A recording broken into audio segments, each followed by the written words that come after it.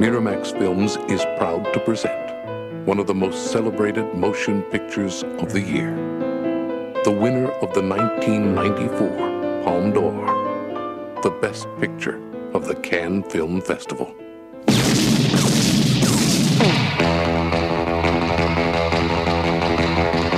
Come on, let's get in character.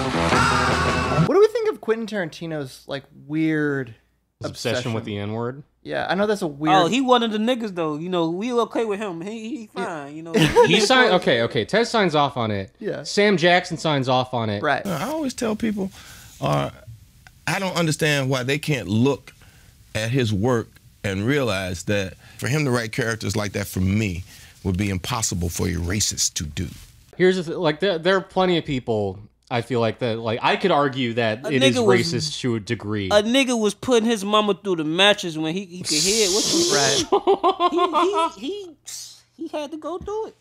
No, I don't find it insincere with him. That's the weird thing. Like I find it insincere when he fucking code switches. He does code switch, yeah. Which is it's so really awkward. cringe. Well, I want to please my fans, and I want to please the critics that are my fans. The critics hate my fans. I don't give a damn. What do you think of Tarantino code switching? I don't know if you've seen it. I mean, I would have to show it, like him going on BET. I appreciate it. You know, it's like the Obama shit. It's like weird. The handshake. I think he's weirdly sincere because I think he probably did spend like his early youth around a lot of like his wife. I mean, sorry, not his wife. His mom. His wife. His wife. His wife is getting piped down by black guys. Probably. And that's why he likes black guys so much. Because they pleasured his wife better than he ever could. No, because they pleasured his mom. Yeah. Apparently, according to him, this is through the mattress. She dated Wilt Chamberlain for like 2 years. I believe you know that shit. He got room with what 10,000 bodies. Yeah. He like what 20,000. He's 7 foot tall, right? Mm-hmm. He put your mama through the mattress. Sorry. Seeing that photo of Wilt Chamberlain, Arnold Schwarzenegger, and Andre the Giant does sort of lend credence to the idea that Arnold Schwarzenegger isn't that fucking tall. He isn't. I mean, at least when I saw him. Have you seen that photo? What? It's hang on. I'll show it to you. I don't remember the photo, but I think I've seen it. Yeah, I must have. Shout out to Quentin Tarantino, Reservoir Dogs, Pulp Fiction. Yeah, but he uses the N-word a lot, and people get really angry at it. Who fucked them? Like, look at that shit. I'm showing him the photo right now. Is that who? Wait, it's Wilt. That's Arnold Schwarzenegger in the middle. Yeah. Oh wow.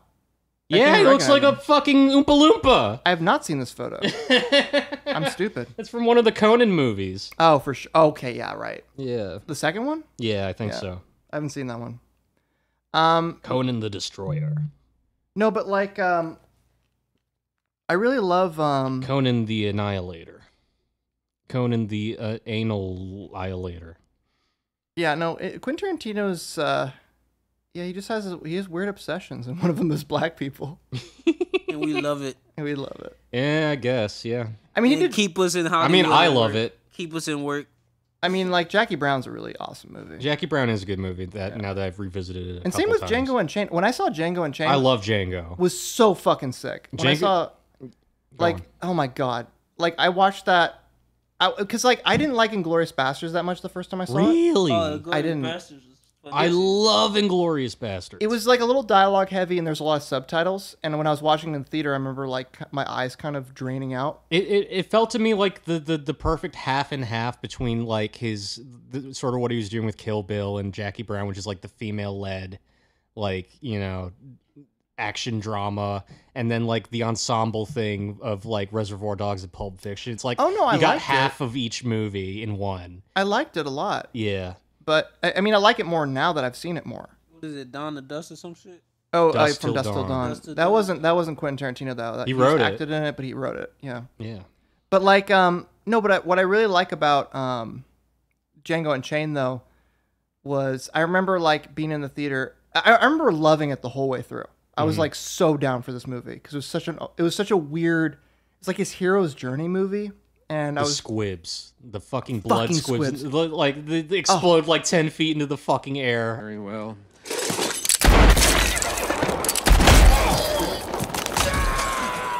I love that shit. Jim Croce, like what's his name? Croce, And It's I Croce, carry yeah. it with me like my daddy did. Like these You didn't know how to weird fucking needle pronounce drops. Croce?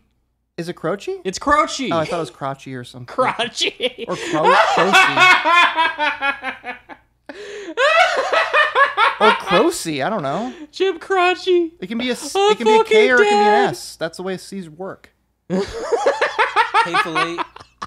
I mean, I didn't like Hateful Eight that much. Hateful Eight was awesome. Hateful Eight I wasn't watched it. as into, but I do like it a lot. I watched that probably one of the most recently. Like, No. Yeah. Hateful Eight is. The one that I wasn't as into was Once Upon a Time in Hollywood. Wait, really? Oh no, that Really? was it too. Because it didn't have a fucking plot. And that was really just like the biggest problem. And also because I was given fake spoilers for the movie. Oh. I saw fake spoilers either on 4chan or some fucking website that said that the movie ended with Manson and the Manson family taking Sharon Tate hostage, right? Yeah. And then fucking Cliff and you know, like Brad Pitt and Leo go to fucking save her or whatever, and Yeah. they bring Bruce Lee with them. That would have been amazing. And there's a fucking full-on kung fu fight.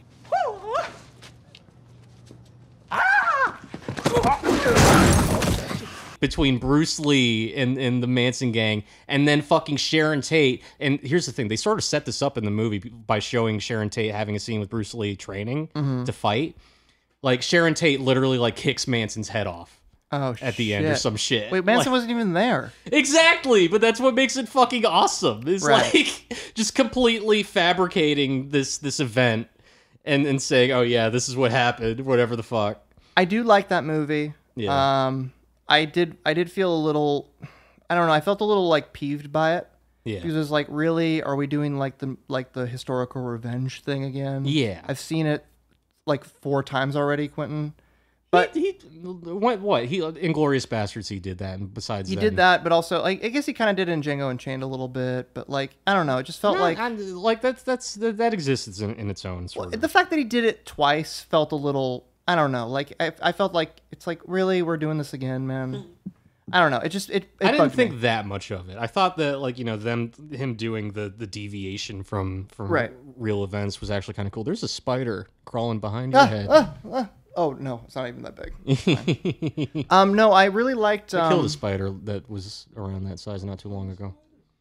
It was in the bathroom when I was trying to shit.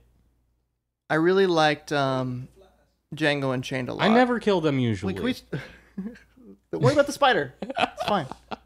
This is now a Quentin Tarantino spotlight episode. I guess I want to talk about Django Unchained. I yeah. loved that movie when I first saw it. I was so stoked for it because I Yeah. thought the needle drops were all good. The pacing was fucking amazing. I thought that, like every I love the scene needle was drops, keeping me yeah. in. I thought it was as good as His any name movie was he's ever. King. Yeah. He had a horse. But the thing is, I was coming off from my first movie I saw by Quentin Tarantino was Kill Bill, Volume 1, in the theater. Same, but not in the theater. And I think that might have changed my entire life, that whole movie. I believe that. That's my favorite of his.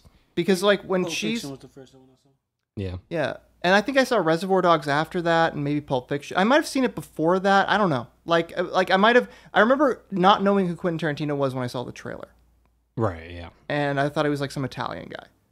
But like You're not wrong. when I thought he was like from. Tarantino. I thought he was from Italy. Mamma mia. But I never seen like the 4th film. I remember that really clearly too. It's like the 4th film by this guy. I Oh, was like, yeah. Like they're marketing all of his movies as like yeah. I being thought that so was cool. special. I thought that was sick. But This is an event, bitch. also that fucking trailer though. Yeah.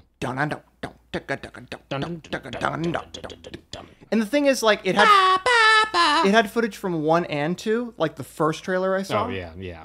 So it was like, it seemed like it was filmed everywhere, like all around the world. And there was so much going on in that fucking trailer. I was so happy. When I went to go see Volume 1 though, I remember when Uma Thurman starts cutting through like 88 dudes. The crazy 88. Crazy 88s, which I think is only like maybe like 60 or 70. I forget it's the exact not number. like they literally, that's a line in the second movie. It's like, Yeah. oh yeah, it wasn't actually 88 guys exactly. It felt like it though. It felt like it. It was felt like still more than 50 that. fucking guys at least. And when their blood is spraying everywhere and it's just mayhem and cartoonish violence, I was like, you can do that? The anime blood sprays.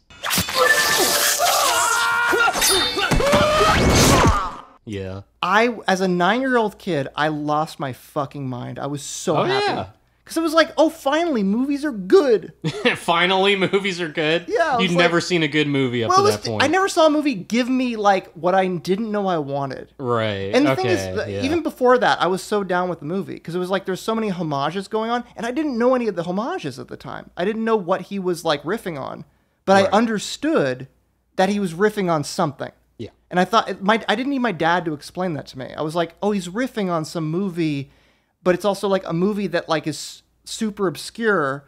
So it's like, it doesn't matter that he's riffing on it. Exactly. And I just got it. I understood it. Like I understood exactly what he was doing. And I thought it was sick. Very sick. So Django Unchained, when he starts shooting up the fucking place, I remember the part where I really just like my heart fucking like I was just so happy. Yeah. Is when the guy's like coming out, he's like, "Oh, help me!" and like he fucking dives backwards. Yeah. And he shoots the two guys keeping guard as he's diving in backwards, like some fucking like Matrix shit. Yeah. That's when I was like, "Oh, thank God, we have Kill Bill again." Well, that was there was stuff. There were moments like that in Inglourious Basterds where like when they recruit Hugo Stiglitz in like the fucking like the whatever jail he's in, and they're like running by shooting the fucking the guards really fast and shit.